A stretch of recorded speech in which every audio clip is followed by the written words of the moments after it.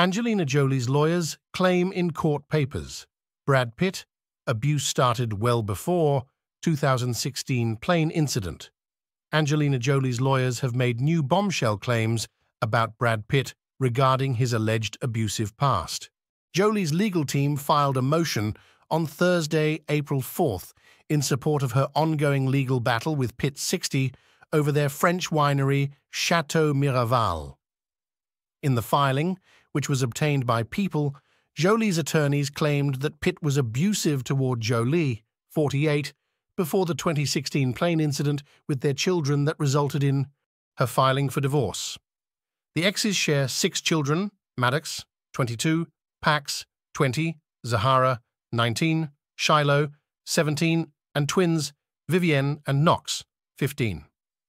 While Pitt's history of physical abuse of Jolie started well before the family's September 2016 plane trip from France to Los Angeles, Jolie alleged via her lawyers.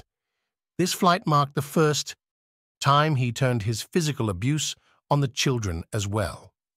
Jolie then immediately left him. Jolie's team was referencing the 2016 flight from France to California, in which she previously claimed Pitt was physically and emotionally abusive to her and the kids in flight. The Los Angeles Department of Children and Family Service investigated Pitt when he landed and was cleared. The FBI also looked into the case as it was an international flight and didn't bring any charges.